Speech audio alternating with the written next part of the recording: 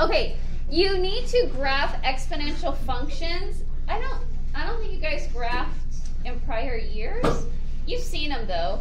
All right, so look, the function y equals 3 to the x is called an exponential function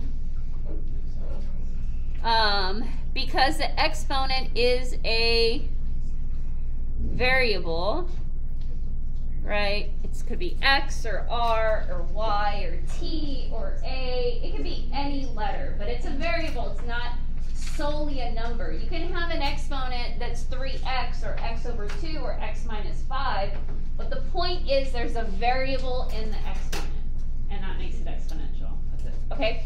All right, so now it's your calculator or your phone or Desmos. So I'll type in 3. So if I want 3 to the negative 3, I exponent that button. Negative 3, it gives me, all right, well, it did that. 1 over 27th, right? So my y value is 1 over 27. So what would be the point? Your point is your x value that you substituted. So negative 3, 1 over 27th. Now, since you have to eventually plot these, even though the fraction is very much acceptable, you can go ahead and hit the decimal because 1/27th, like how many of us actually know where that number is on a number line, you know? So 0.04. So if you were to make this 0.04, if you wanted to plot it, then it's like really like barely right. It's barely above. I mean, we're talking, I put it right here if you wanted to plot it. Okay. Go to the next one. Okay, so if I substitute negative 2, y equal the base is 3, I substitute negative 2. Now, if you use your properties, right, I call it the reciprocal property, but it's the negative exponent property. You guys know you can reciprocal, move the base 3 down, the 2 exponent now becomes positive, and I just realized it's kind of far away. And so you get what's 3 times 3, 9, but if you were to put it in the calculator, 3 exponent negative 2, there's my 1/9, and if I want the decimal so I can plot it, it's 0.1, right? So 1/9. So my point is negative 2, 1/9, or 0.1. So negative 2.1 is still like right there. Exponential functions, the graph is going to get very, very close to the x-axis, but it will never ever cross it. And it just gets tighter and tighter and tighter, and you have to zoom and zoom and zoom in, but it never touches it, it never crosses it. Okay. Okay, negative 1, you substitute 3 to the negative 1. Again, negative exponent or reciprocal property, 1 over 3 to the 1, which is just 1/3, so 1/3. I know there's a lot of redundancy here. Or 0.3, so then negative 1, 0.3 is a little higher. All right, you guys get the point? Yeah? So now y, 3 to the 0, anything to the 0th power is 1, so this is 0, 1. 0, 1, and so here's now. And so this is your y-intercept there, 0, 1. And so you can plug that in, 3 to the 0, and your calculator will give you the 1, right? All right, so then keep going, 3 to the 1, 3 to the 2, 3 to the 3, throw that in, right? So this is 3, 9, 27, right? Oh wait, I had a Q button. 3 cubed, right? There's your 27. All right. And so this is just your point. What am I doing? 9, 3, 27. All right, so now you'll plot 1, 3, 2, 9, And okay, 27 isn't going to fit, so you could just leave that one out. Don't even bother going way, way, way up high. But your exponential function, you can put an arrow, don't cross the line. It's going to keep going up, but that's an exponential growth function. I'm just going to move it up a little bit. Okay, so it says since the y values increase as the x values increase, meaning when x was negative, we would get a fractional or decimal answer. As the values became more positive, the numbers became also more positive, larger. This is what we call an exponential growth function. It's like bacteria. You go into medicine.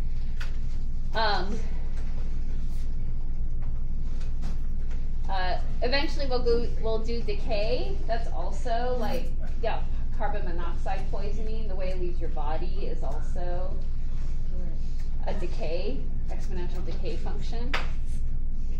Okay, so then here it says in the exponential function y equals 3 to the x, the y values can never equal or be less than 0. It's never going to cross into quadrant 3 or 4, okay, for this function. That's not always the case because you can shift. You guys know you can horizontally and vertically shift.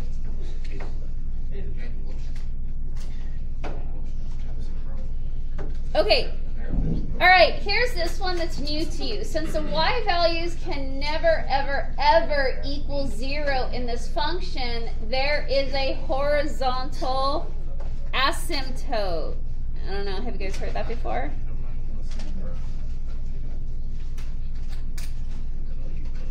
It's like, I'll just put one S, asymptote. You won't put two S's, because that's like asymptote. Because that's like asymptote, it's really like two S's or like a Z, not as. It's like asymptote. It's like two S's, guys. Okay. So an asymptote, this is going to be a really long video, sorry you guys. All right, whenever you guys see it, it'll be a dash colored line. So like here, the asymptote is this never crosses y equals 3 to the x function will never cross y equals 0. And so it gets close. It gets very, very, very, very close numerically, but it will never touch it, never reach it. And so that's an asymptote. And that's because it's a restriction.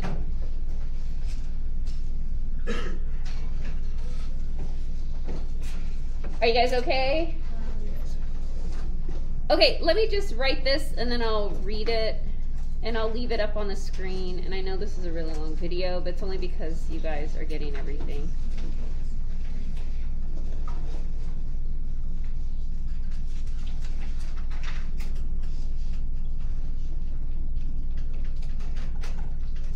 This is the definition of an asymptote.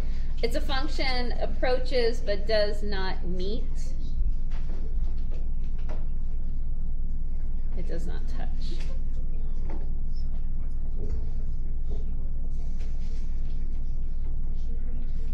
Okay, and I know it's off screen, but we'll still talk about this a great deal.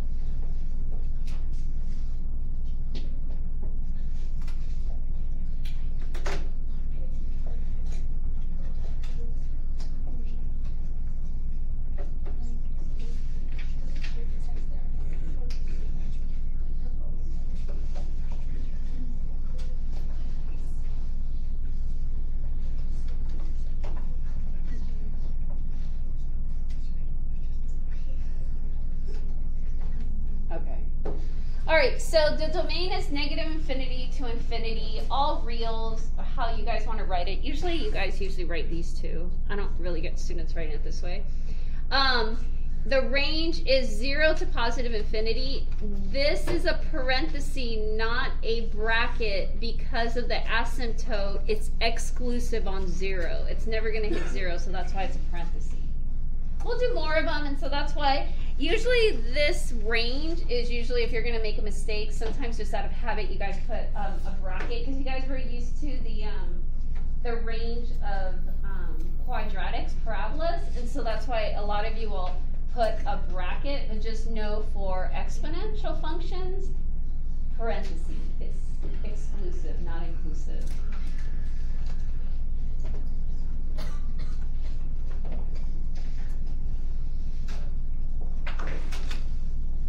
If I shut the video off, it'll clear, but then it'll go back up, I don't know, in like 3 minutes because it's a long video. So keep it going or pause it? Just let it go. This is like, wait till I'm done. Yeah. Okay.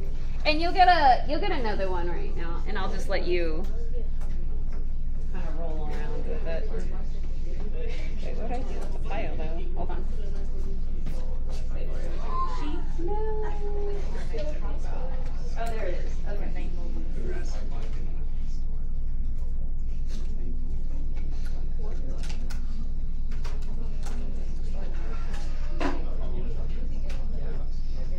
Yeah, okay, it looks like most of you aren't.